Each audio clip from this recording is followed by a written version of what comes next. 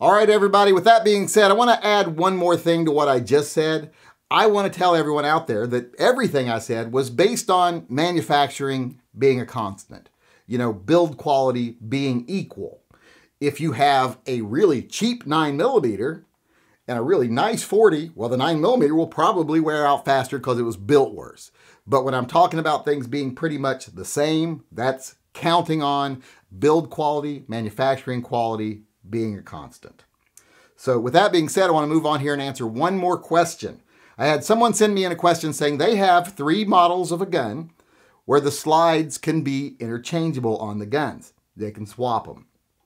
They've kept a very detailed record of how many rounds have been through each gun, what type of ammo, etc.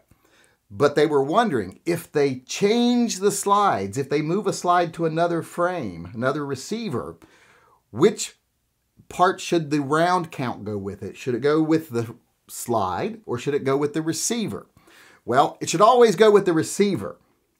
But here's the thing. If you want to really be consistent in your count and really take care of it to where you know what kind of maintenance to do, when you do swap slides, they're swappable. Don't swap the internal parts, the springs, the barrel, the guide rod. Take those out of the slide first. Put those in the other slide. Those should stay with the frame.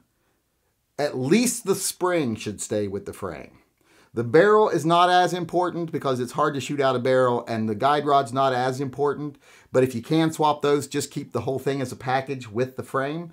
The slides should go independently. Now, I'm not going to change out firing pins or anything like that. Just keep that in mind that you may have to change firing pins sometimes. Those are something you should just periodically, when you're cleaning, check them. Make sure they're in good shape. They're easy to get to. So do that on all of them. You can switch those out also when you change the slides if you really want to be a stickler.